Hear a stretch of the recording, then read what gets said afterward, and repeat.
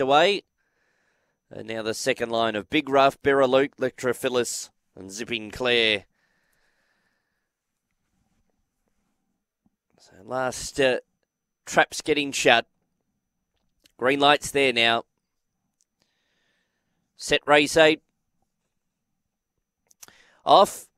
Galactic Destiny, Big Rough, both left well. Cryer's Jet a prominent third of the first quarter, then followed Berraluke on the improve.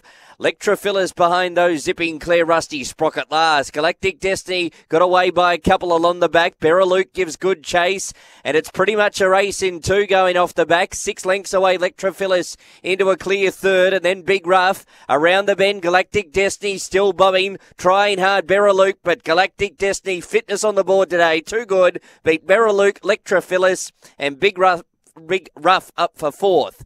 Followed then by Cryer's Jed. Behind those next in was Zipping Clare and Rusty Sprocket at around 29 and 70. 3, 4, 6 and 2 will be the result. Galactic Destiny too strong here. 240 and 150 for Stephen Bartholomew. Win 4 at start 9. And with 2 runs back from the break, the daughter of Paddy Wacker was at full fitness today, and she's gone home best to score. 3, 4, 6 and 2.